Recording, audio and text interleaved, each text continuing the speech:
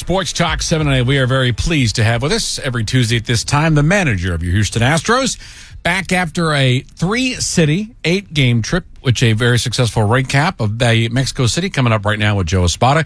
Skip, did you bring us back any souvenirs from your trip to Mexico? You know what? I actually brought back 2 wins from Mexico, which we played really well. Very excited to the way we played the back end of that road trip. That is for sure. You'll take those victories. Anything surprise you? I know the elevation issues were certainly going to be in play. This last year's games, I think involving the Padres and the Giants, had these high-scoring affairs. What did you learn about playing that high elevation the last couple nights? You know what? We swung the bats really well. Obviously, the score did show that, but I thought our approach was solid. Our scoring position approach was fantastic, something that we've been trying to address, and we did a really good job. And we kept them from scoring a ton of runs. Last year, like you mentioned, the scores were high for both teams, but we were able to pitch. Valdez and Blanco did a fantastic job in our bullpen. Both sides of the ball, we were really, really good in Mexico. What it proved to me, Skip, was that you have a good ground ball pitcher, like you especially did on Sunday. You can win in any ballpark, whether it's in any part of North America. 100%. Regardless of the venue, when you execute and you pitch down in the zone and you got your sinker going, you could pitch anywhere. You've had some off days on this trip. The first couple probably were frustrating because you were coming off losses. Was there a chance to kind of get into the scene of Mexico City a little bit, reflect on some things, and then obviously with the 2 victories after that? I mean, so all things considered, you got a little downtime. You got a chance to reflect a little bit, and then your pitching staff is in a better spot because of the fact you haven't had a stretch of 7 or 8 games in a row.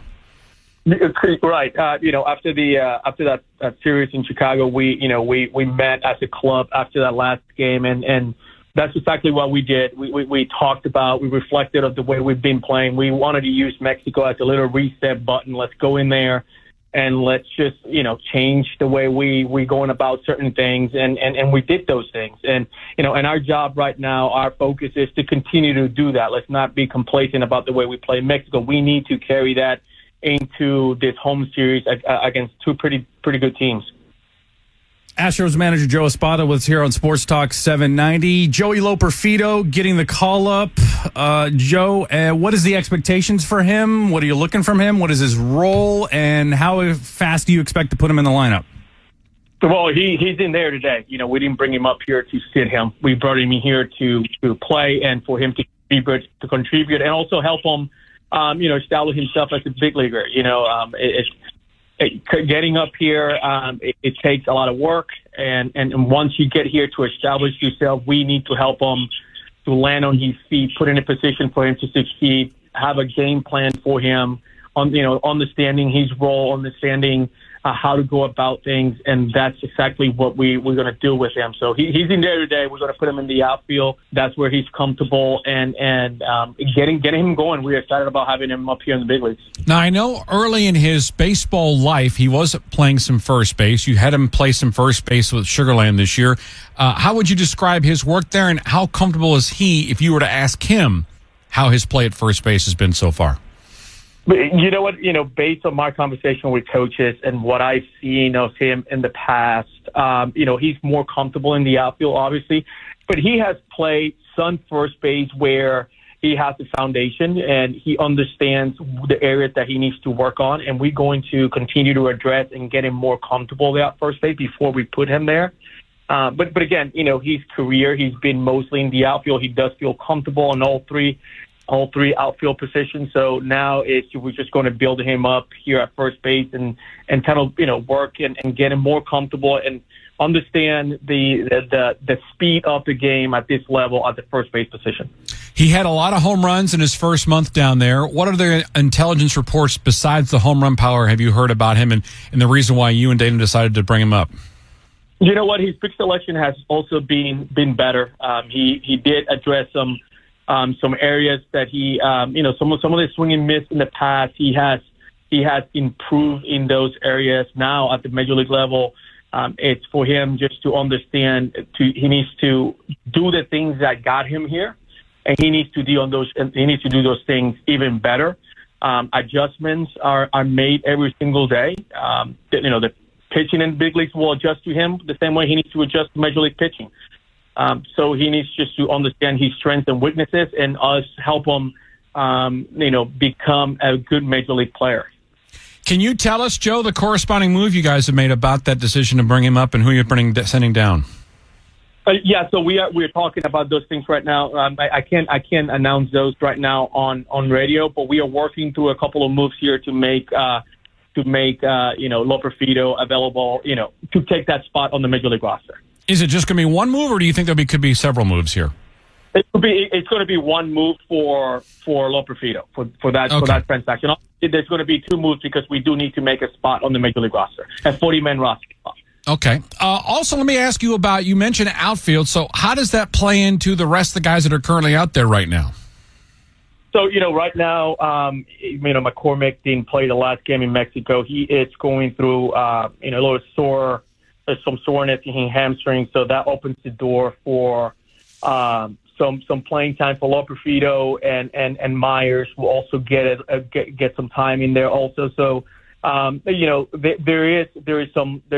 plenty of opportunities for all of them. So it's just a matter of trying to get them all in there and trying to get all of them going, so we could get some production out of all of them.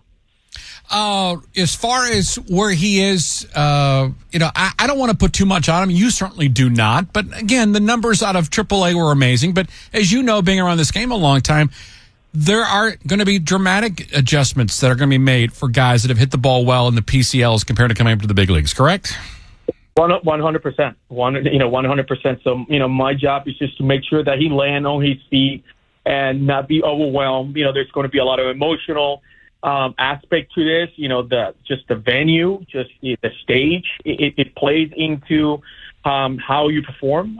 So, our job is just to make sure that he understands that this is it's a long process. We're going to make sure that we put him in a position where he can have some success, and help him out through this first couple of weeks in the big leagues. It's not easy, especially the expectations that we have here in Houston, expectations that we all put on ourselves as professional coaches and athletes. So we just got to help them out, and that's something that we have done in the past, and we have a group of veteran players that I'm sure that he's gonna lean on, and we'll get him through this.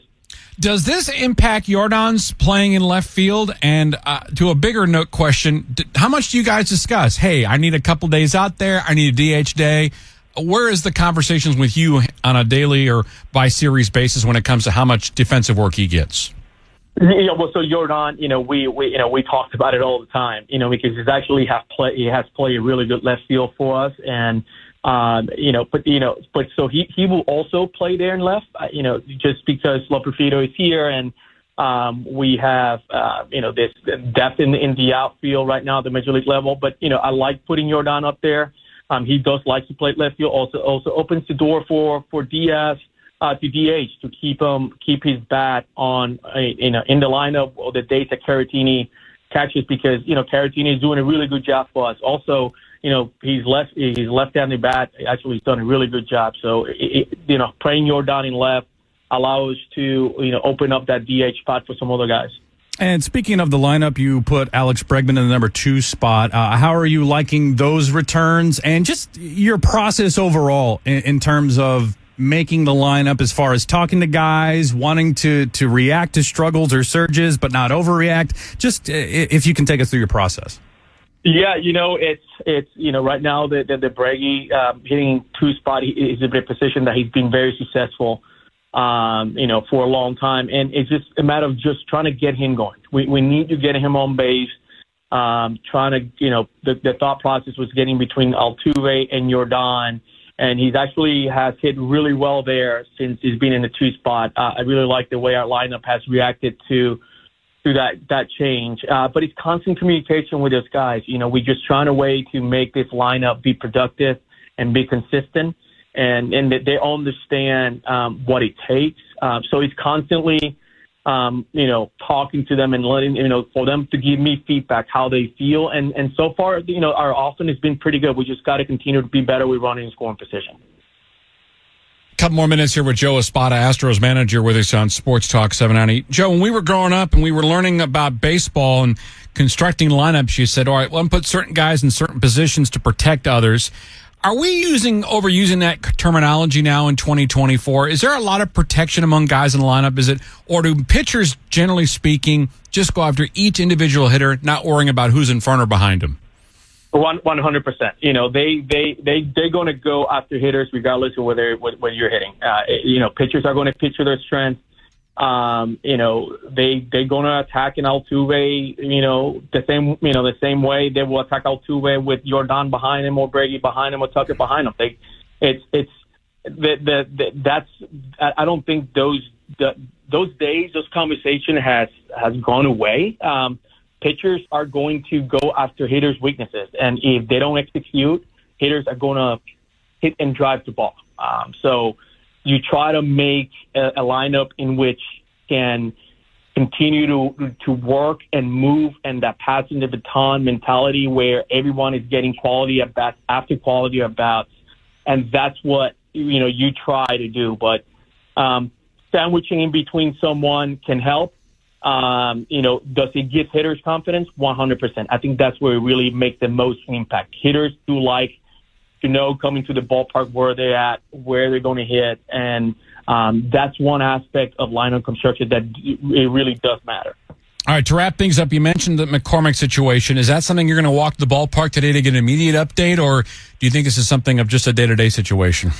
It's a day-to-day situation, but he was dealing with this early in the season, and we want to make sure that Mac feels good. We don't want this to continue to linger.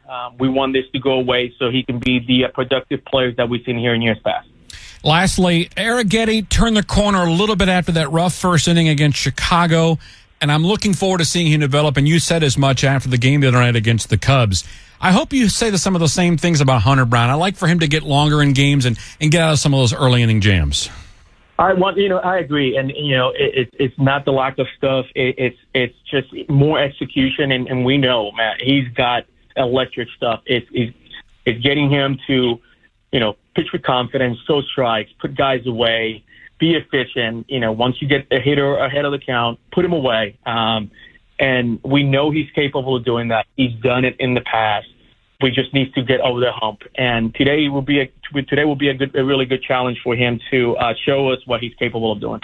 Skip, thank you for the time as always. I'll be out there on Thursday, and we wish you the best of luck at this Cleveland team. Much better than people thought. Very competitive at AL Central so far.